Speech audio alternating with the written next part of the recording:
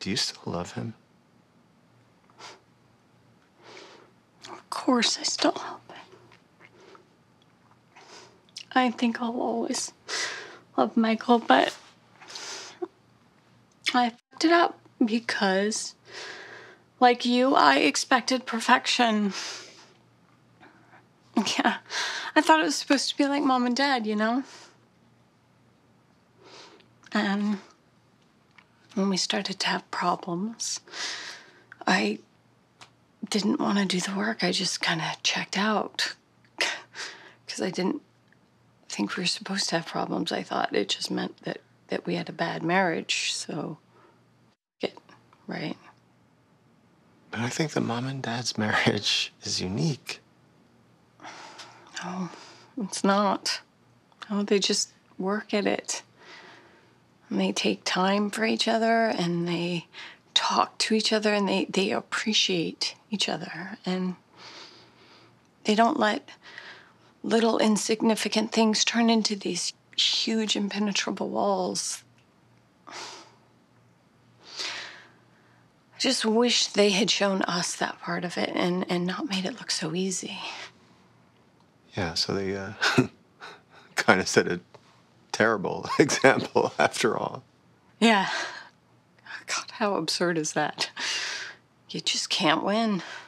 I just want to add how wonderful it is for us that you two found each other and decided to make this commitment, because after tomorrow, everything changes. I know it's hard to believe that a marriage would mean that much. It seems more like a symbolic thing, but it does. It just strengthens and deepens your relationship in ways you can't even imagine. So good luck. It isn't always a picnic. It takes work, but no question, this is one of the best things we get to do in life. Thank you.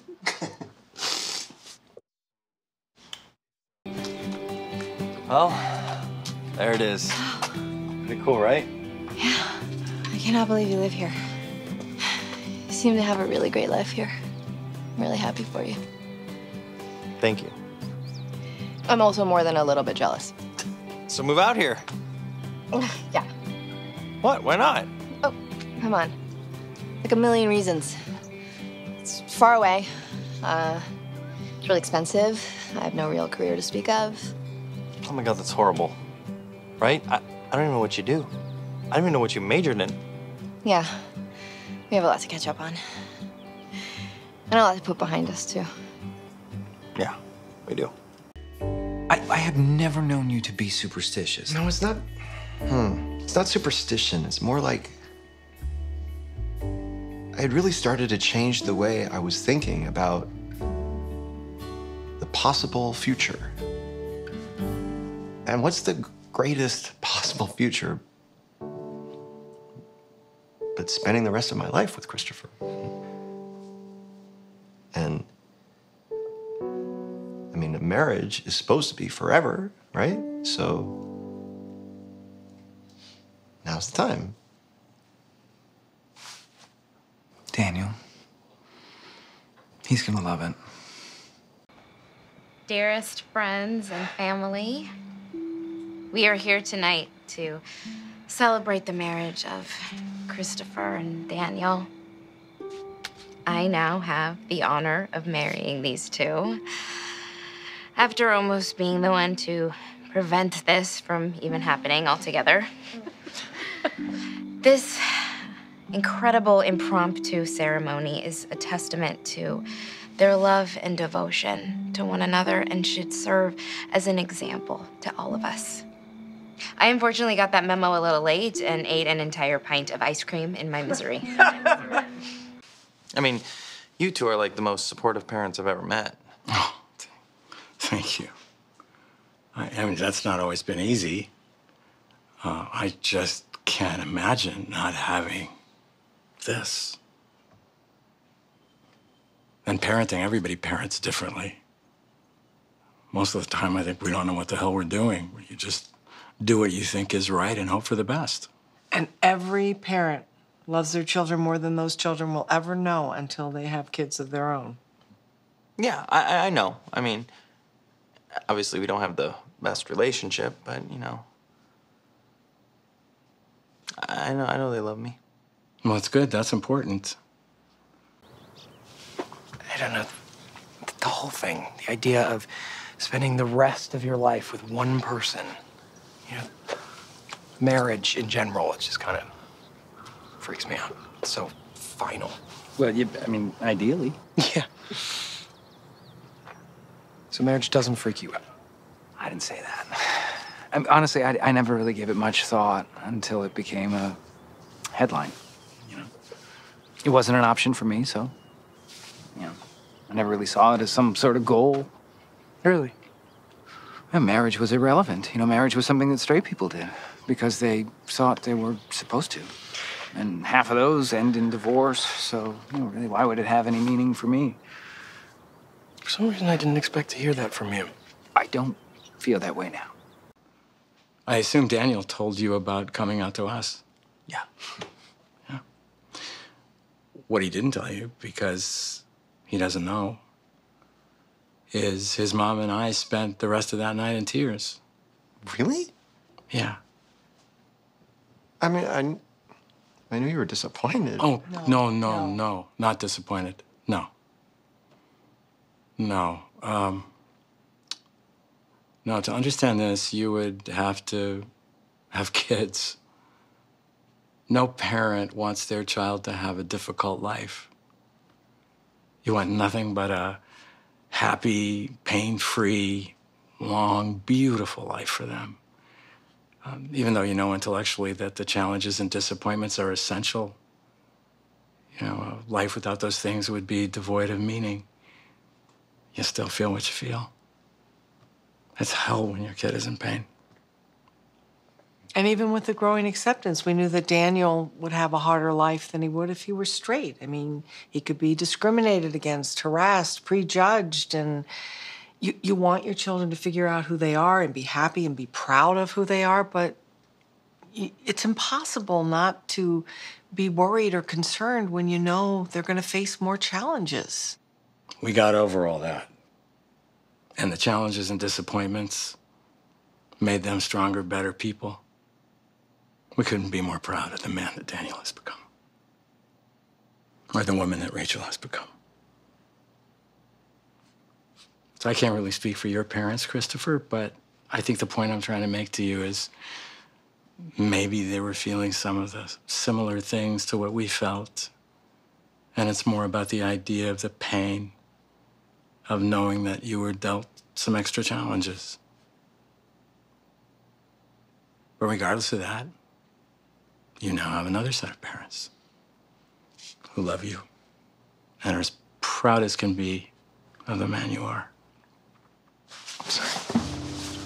Oh. You guys, wow. I love you. Love you too. You don't feel worthy of him, do you? I don't know. Is that what you see? You know, I don't know the guy very well, but he is impressive. I mean, he's older, and he's successful. He's got a great relationship with his parents, and he's really, really, really smart, and I don't know, I'm intimidated. I never really thought about it that way, I guess. I mean, I have asked myself more than once why he's with me. I don't know what to do. Do you still want to marry him? Of course. Then let it go. You don't need to win. I'm not trying to win. I just want him to stop keeping secrets. I mean, I didn't know anything about him and Emma until today. And all that stuff about his parents, none of that. I'm just worried about marrying someone who keeps secrets so easily. Well, I wouldn't say easily. From what I saw, it looks like it's eating him alive. Really? Yeah. And look, you'll have the rest of your lives to discover all the gory details. It's just not worth screwing up what you two have. Unless you really don't trust him. No, I trust him. Well, then that's it. That's what's important. Fine, we went out more than a couple of times, but we never clicked romantically at all. There's nothing more to it than that. So why don't you tell me that? I don't know.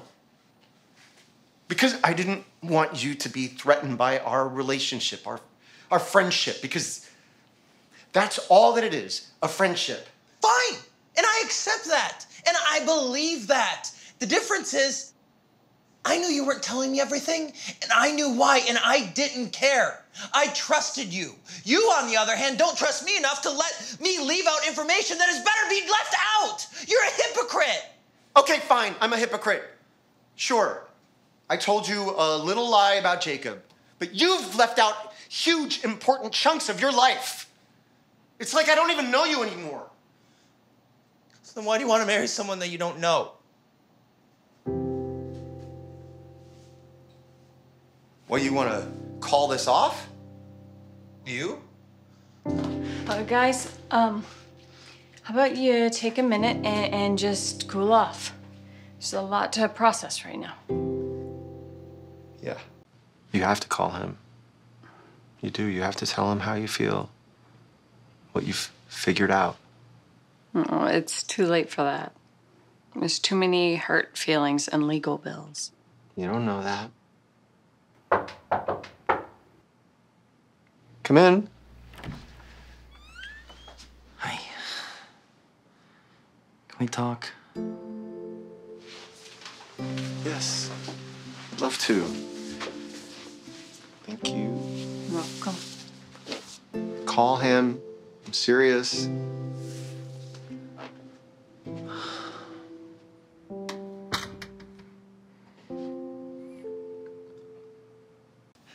This is a joyous event, remember? Yes, and my getting stressed out is not a comment on that. I wish I would have pushed hard to have you get it catered. Well, I thought that cooking would calm me down. It usually does. I just want everything to be perfect. You use that word a lot, you know. How many times do I have to tell you, babe, perfection does not exist? Okay, if you keep chasing it, you're just always gonna be disappointed. I'm sorry. I'm just a neurotic mess. And you're all mine.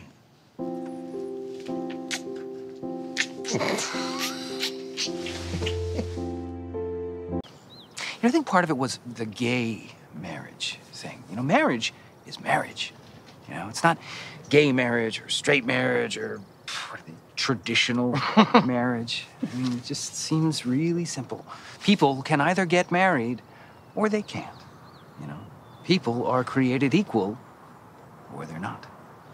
You know, you can legally discriminate against a particular group or you can't, you know. That's the bigger issue for me. If the government wants to get involved in this, they need to be fucking consistent, okay? I don't need anyone to define happiness for me. Certainly don't need anyone telling me that my idea of happiness is somehow less valid than somebody else's. Are you finished? I think I am, yeah. It's very impressive. And I agree. But personally, my favorite is the sanctity of marriage, people. Because there is so much sanctity in, you know, getting shit-faced in a quickie wedding in Vegas and then divorce 2 days later. Oh, Brittany. Was she the first person you told? Of course. Who else would I have told? But wait, I thought you said you told your mom. Yeah, eventually. She cried. And your dad? No, I knew my mom would tell him, and I didn't really want to deal with his reaction. Did that not go well? It never happened. What do you mean? I mean, it never happened. I never brought it up. She never brought it up. We just didn't talk about it. I didn't know that. It's because there's nothing to know. Did you tell them about the wedding? Not yet.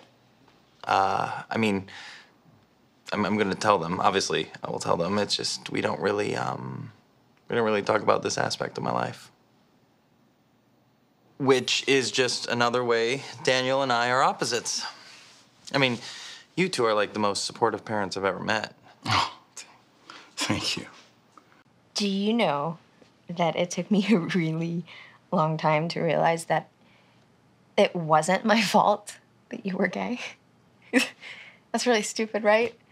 Not as stupid as me thinking you didn't want to be my friend because I was gay. Did you really think that? Of course I did. What else would I thought? I was too self-absorbed to realize that I probably broke your heart. You did, you know. I know, I did. I'm sorry. Oh, no, I'm sorry. You needed me. You were dealing with these huge issues, and I wasn't there for you. Your so-called best friend. I wasn't there for you. I'm the one who was self-absorbed.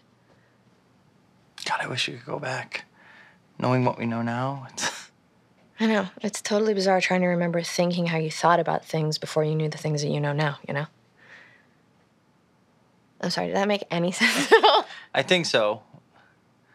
It's like you can't go back and remember looking at words and not knowing how to read them. Exactly. It's practically impossible for me to put myself back into my teenage brain. Oh, it's a terrifying thought. Never want to do that. Of course, there's the age difference. Oh, here we go. Well, how big of an age difference?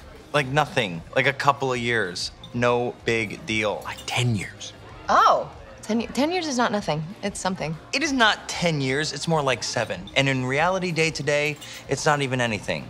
I mean, I don't feel it. Not really. Yeah, right. Come on, if you guys didn't know, you'd have no idea. Botox. He doesn't Botox. Oh, sure he doesn't. He doesn't.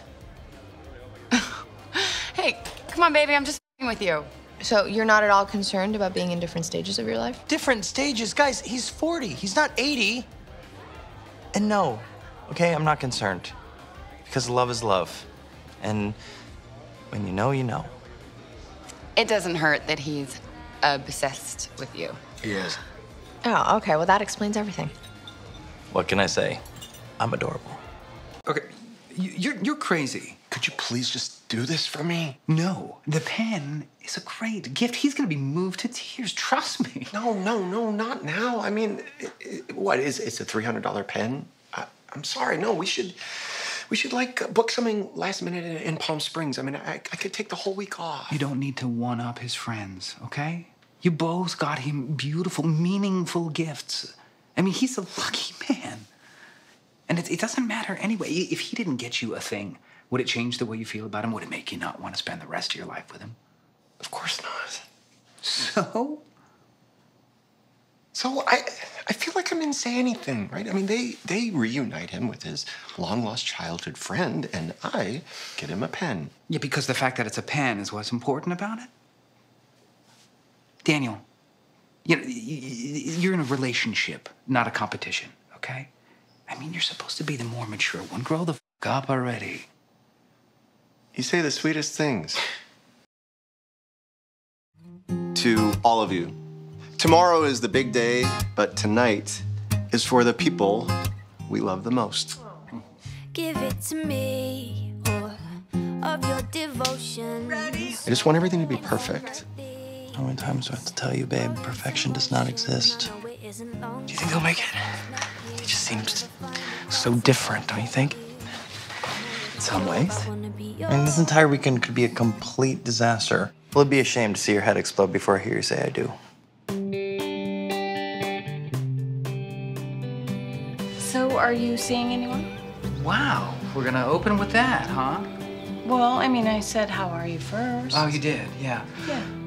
Bradley and I chipped in and got you a little something. What is it? Turn around. Surprise. We have a lot to catch up on. And a lot to put behind us, too. I'm dying to hear more about you and Christopher.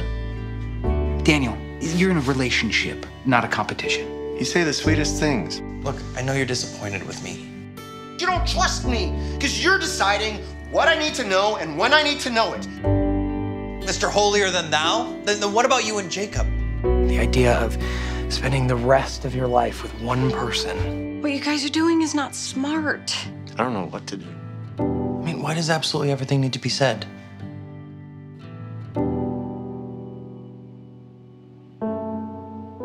After tomorrow, everything changes. You guys ready?